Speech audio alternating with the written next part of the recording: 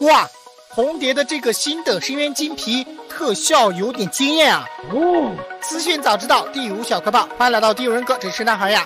之前的视频我们已经看到了新的深渊皮肤的宣传海报，就是这个样子的。其中位于 C 位的红蝶金皮呢，也是很惊艳呀。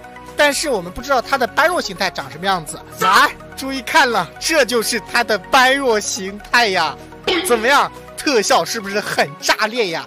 其中最让我震撼的是这个般若形态的一个发型的特效，你们看到了吗？这种流光溢彩的感觉，建模真的能做出来吗？加油，奥利给啊！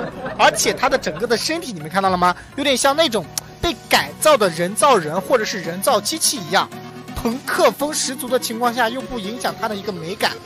我感觉这个般若形态是特别震撼的。还有就是以下的这些细节，你们看它的裙摆下面是有像黄衣之主的触手一样的一个线头的一个分布，也是很细节的。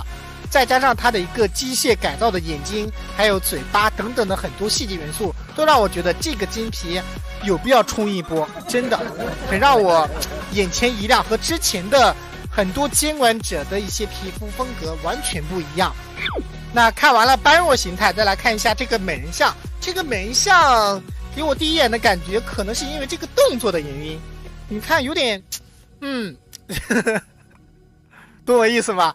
而且这样看，红蝶好瘦啊！我第一次看到这么瘦的红蝶啊！还有就是因为它的披肩在腰间的原因，看起来这样看起来啊，下面有点臃肿，然后上小下大。懂我意思吗？有点失衡。哎，就是它的这个扇子上有很多的元素符号，是不是有什么特殊的含义啊？发现了没有啊？这个应该只是一个3视图的原因，正常建模的话应该会像13娘一样把这个披肩往上拉一拉，所以说这个层次感就会带起来了，应该不要有过多的担心。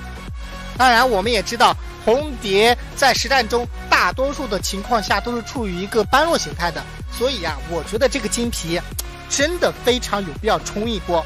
最后啊，就是在深渊活动中还会送一个红蝶的这个头像啊，永夜极光，你爱了吗？好了，大家对于这次的深渊的新的红蝶金皮感觉怎么样？在视频下方留下你们的想法吧。感谢关注、点赞、节目转发、大收藏，我是大孩，我们下视频见，拜拜。